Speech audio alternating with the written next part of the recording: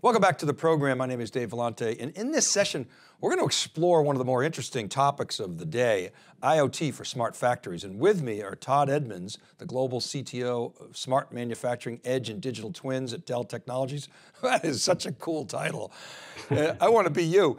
And Dr. Aditi Banerjee, who's the Vice President General Manager for Aerospace, Defense, and Manufacturing at DXC Technology. Another really cool title. Folks, welcome to the program. Thanks for coming on.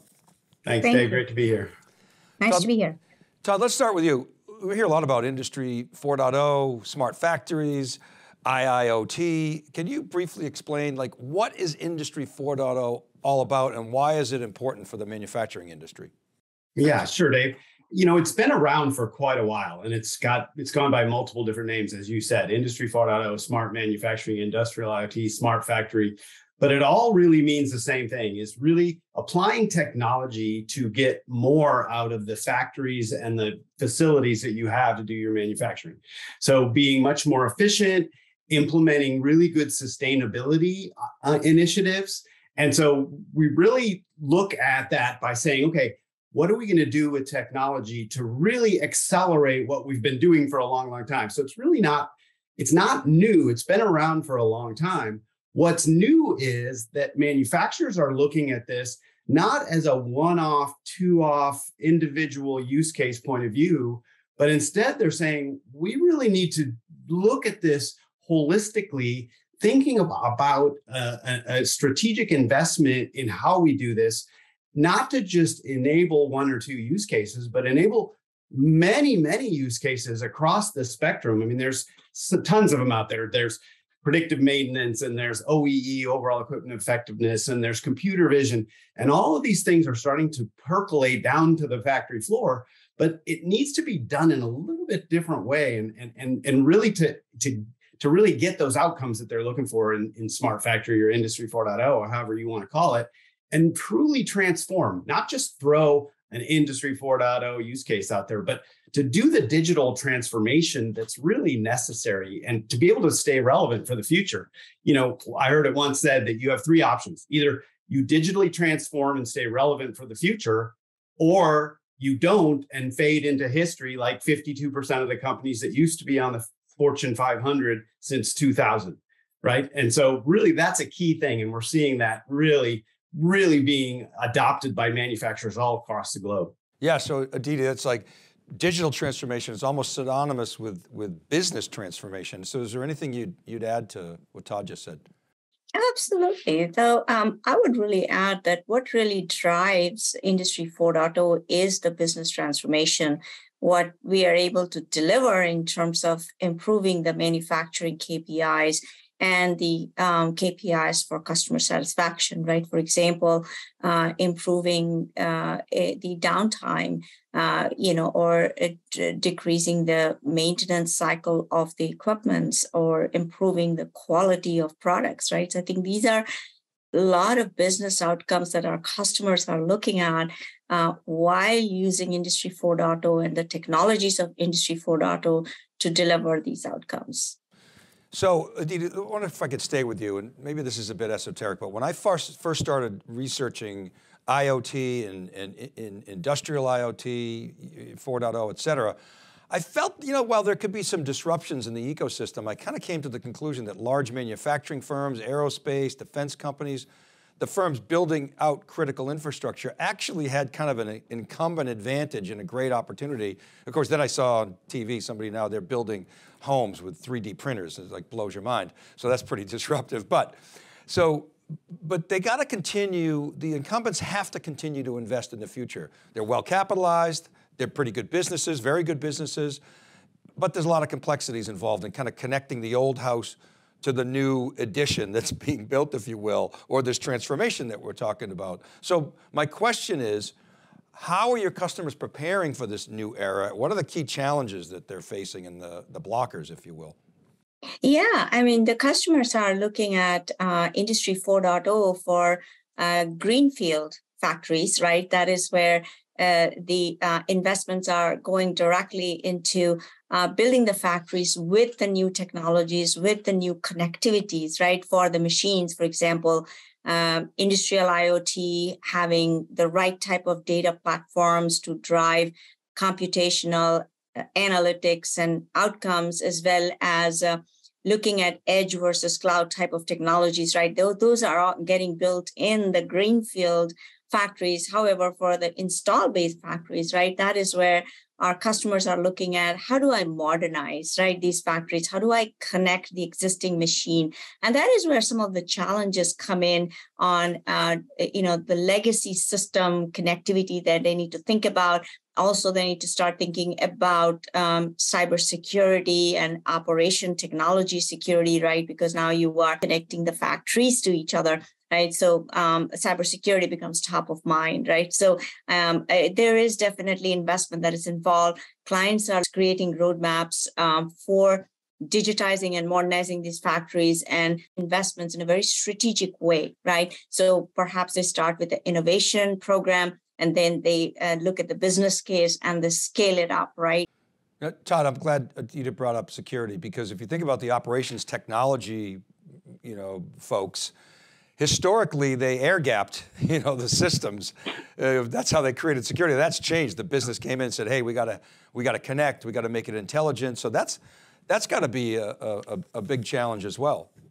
It absolutely is, Dave, and you can no longer just segment that, because really to get all of those efficiencies that we talk about, that IoT and industrial IoT and Industry 4.0 promise, you have to get data out of the factory, but then you got to put data back in the factory. So no longer is it just firewalling everything is really the answer. So you really have to have a comprehensive approach to security, but you also have to have a comprehensive approach to the cloud and what that means. And does it mean a continuum of cloud all the way down to the edge, right down to the factory? It absolutely does, because no one approach has the answer to everything. The more you go to the cloud, the broader the attack surface is. So what we're seeing is a lot of our customers approaching this from kind of that hybrid, write once, run anywhere on the factory floor down to the edge. And one of the things we're seeing too is to help distinguish between what is the edge and bridge that gap between, like Dave, you talked about IT and OT, and also help that what Aditi talked about is the greenfield plants versus the brownfield plants that they call it, that are the legacy ones, and modernizing those. It's great to kind of start to delineate, what does that mean? Where's the edge? Where's the IT and the OT? We see that from a couple of different ways. We start to think about really two edges in a manufacturing floor. We talk about an industrial edge that sits, or some people call it a far edge or a thin edge, sits way down on that plant, consists of industrial hardened devices that do that connectivity, the hard stuff about how do I connect to this obsolete legacy protocol, and what do I do with it, and create that next generation of data that has context. And then we see another edge evolving above that, which is much more of a data and analytics and enterprise grade application layer that sits down in the factory itself, that helps figure out where we're going to run this. Does it connect to the cloud? Do we run applications on-prem? Because a lot of times that on-prem application needs to be done, because that's the only way that's it's going to work, because of security requirements, because of latency requirements, performance, and a lot of times cost. It's really helpful to build that multiple edge strategy, because then you consolidate all of those resources, applications, infrastructure, hardware into a centralized location. Makes it much, much easier to really deploy and manage that security. But it also makes it easier to deploy new applications, new use cases, and become the foundation for DXC's expertise and applications that they deliver to our customers as well. Todd, how complex are these projects? I mean, I feel like it's kind of the digital equivalent of building the Hoover Dam. I mean, so how long does a typical project take? I know it varies, but what are the critical success factors in terms of delivering business value quickly? Yeah, this is a great question. In that we're, like I said at the beginning, this is not new. Smart Factory and Industry 4.0 is not new. People have been trying to implement the holy grail of Smart Factory for a long time. And what we're seeing is a switch, a little bit of a switch, or quite a bit of a switch to where the enterprise and the IT folks are having a much bigger say and have a lot to offer to be able to help that complexity. So instead of deploying a computer here and a gateway there and a server there, I mean, you go walk into any manufacturing plant and you can see servers sitting underneath someone's desk, or a PC in a closet somewhere running a critical production application. So we're seeing the enterprise have a much bigger say at the table, much louder voice at the table to say, we've been doing this at enterprise all the time. We know how to really consolidate, bring hyper-converged applications, hyper-converged infrastructure to really accelerate these kind of applications, really accelerate the outcomes that are needed to really drive that smart factory, and start to bring that same capabilities down into on the factory floor. That way, if you do it once to make it easier to implement, you can repeat that, you can scale that, you can manage it much easily, and you can then bring that all together because you have the security in one centralized location. So we're seeing manufacturers, that first use case may be fairly difficult to implement. We got to go down in and see exactly what their problems are. But when the infrastructure is done the correct way, think about how you're going to run that and how are you going to optimize the engineering. Well, let's take what you've done in that one factory, and then let's make that across all the factories, including the factory that we're in, but across the globe. That makes it much, much easier. You really do the hard work once and then repeat, almost like a cookie cutter. Got it, thank you. Aditi, what about the skill sets available to apply to these projects? You got to have knowledge of digital, AI, data, integration. Is there a talent shortage to get all this stuff done?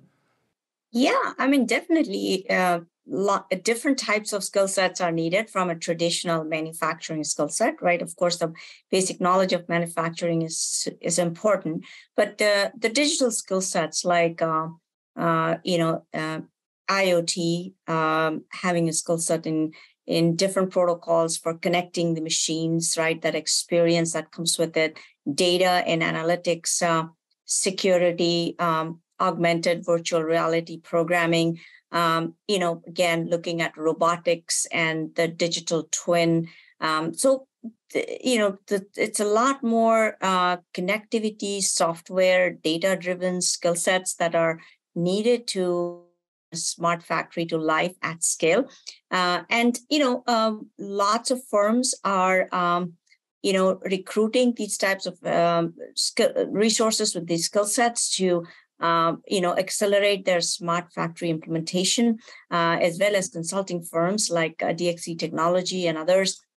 We recruit, we train our talent to provide these services. Got it. Aditi, I wonder if we could stay on you. Let's talk about the partnership between DXC and Dell. What are you doing specifically to simplify the move to Industry 4.0 for customers? What solutions are you offering? How are you working together, Dell and DXC, to bring these to market? Yeah, Dell and DXC have a very strong partnership, and we work very closely together to create solutions, to create strategies, and how we are going to jointly help our clients, right? So areas that we have worked closely together is edge compute, right? How that impacts the smart factory. So we have worked pretty closely in that area. We're also looked at vision technologies. How do we use that at the edge to improve the quality of products, right? So we have several areas that we collaborate in, and our approach is that we want to bring solutions to our client, and as well as help them scale those solutions with the right infrastructure, the right talent, and the right level of security. So we bring a comprehensive solution to our clients. So, Todd, last question, kind of similar but different. Why Dell DXC? Pitch me. What's different about this partnership? Where are you confident that you're going to deliver the best value to customers? Absolutely, great question. There's no shortage of bespoke solutions that are out there. There's hundreds of people that can come in and do individual use cases and do these things, and that's where it ends. What Dell and DXC Technology together bring to the table is we do the optimization of the engineering of those previously bespoke solutions up front together, right? The power of our scalable, enterprise grade, structured, industry standard infrastructure, as well as our expertise in delivering packaged solutions that really accelerate with DXC's expertise and reputation as a global trusted advisor, be able to really scale and repeat those solutions that DXC is so really, really good at. And Dell's infrastructure and our 30,000 people across the globe that are really, really good at that scalable infrastructure to be able to repeat. And then it really lessens the risk that our customers have and really accelerates those solutions. So it's, again, not just one individual solutions, it's all of the solutions that not just drive use cases, but drive outcomes with those solutions. Yeah, you're right, the partnership has gone. I mean, I first encountered it back in, I think it was 2010, May of 2010. We had you guys both on theCUBE. I think we were talking about converged infrastructure, and I had a customer on, and it was actually a manufacturing customer. It was quite interesting. And back then it was, how do we kind of replicate what's coming in the cloud? And you guys have obviously taken it into the digital world. Really want to thank you for your time today. Great conversation, and love to have you back. Thank you so much. It was a pleasure speaking with you. I agree. All right, keep it right there for more discussions that educate and inspire on theCUBE.